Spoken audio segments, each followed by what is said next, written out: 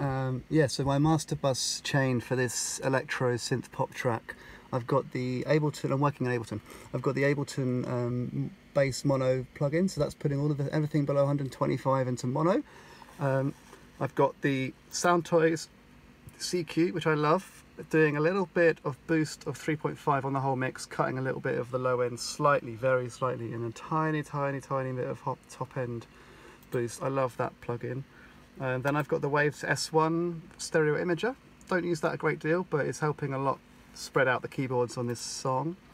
The Shep 73 by Waves plugins, which is doing some mid-side stuff, boosting the 35 slightly in the mids, boosting 7.2 slightly in the mids, and cutting the high end slightly in the mids, and then some reverse of that in the sides. So just controlling the stereo imaging really. Then I've got my favourite compressor, the L-Ray by Acoustica on the master bus, doing no compression at all. It's just adding what it does.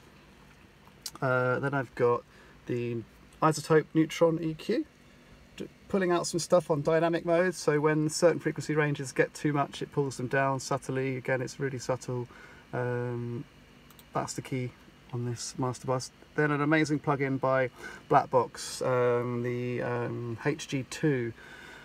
God, this just makes things sound amazing. So I'm not going to explain what it does, but you can boost, you can saturate like hell, makes things sound louder and more present and punchier without increasing the volume. It's marvelous.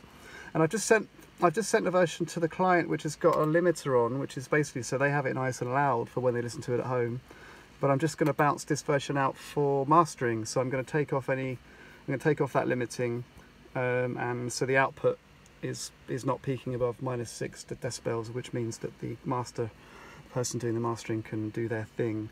I might take the imaging off as well, the width, but I'm not decided on that yet. But anyway, cool. Hope that helps. Bye.